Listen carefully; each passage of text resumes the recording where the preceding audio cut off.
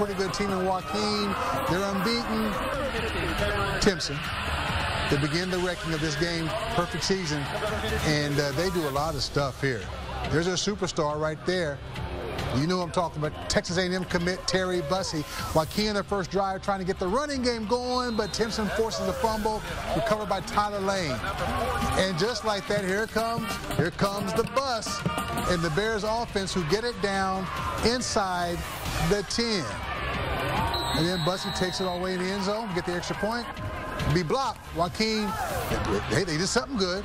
Okay, here we go again. Unfortunately, we get called back on a penalty, erasing the only highlight the Rams were getting the first half.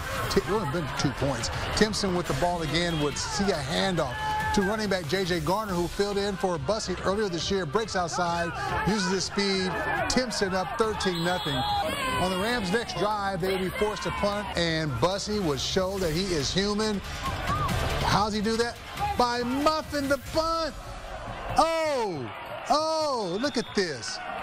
He recovers it, though, on the 1. But wait till you see what happens next. Terry Bussey on 1st and 10 from the 1-yard line. Keeps it himself.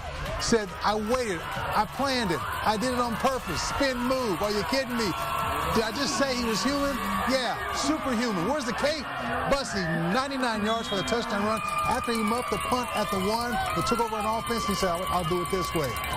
Man, can't get enough of this guy. Their hometown hero. They love that dude right there. Timpson would lead it to half, 48-0. And Timpson, 62.